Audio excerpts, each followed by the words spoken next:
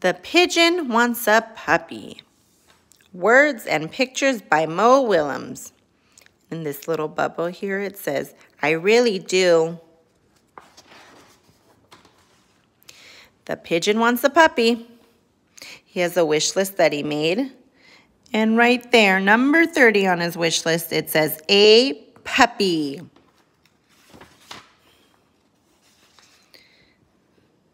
There it says, to the pigeon, one puppy.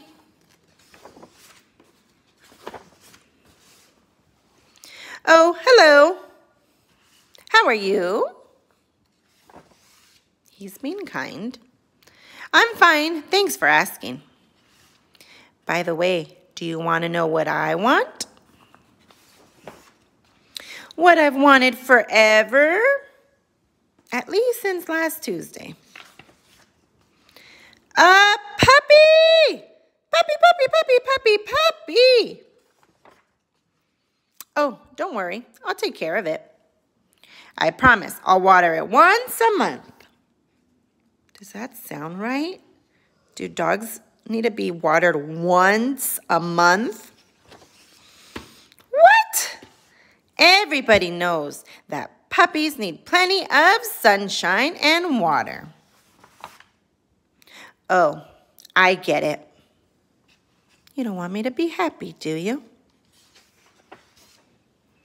You don't want me to take a piggyback ride on my puppy or play tennis with it.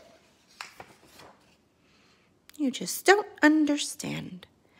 I'm a puppy-loving pigeon. Oh, puppies. I get excited when I see puppies too. They're so cute. I want a puppy right here and right now. Uh-oh. Woof! What's that? Woof, woof! Is it possible have my dreams come true? Woof, woof! Ah! He's scared. It's huge. The teeth, the hair, that wet nose, the slobber, the claws. I mentioned the teeth, right? Really, I had no idea. There goes the tail, the claws, the slobber, the teeth, and the wet nose. I've changed my mind. Look at him sneaking away from the puppy. I want a walrus instead. Do you think a walrus is going to be any better than a puppy? They're huge walruses. The end. I hope you enjoyed the story. See you later, alligators.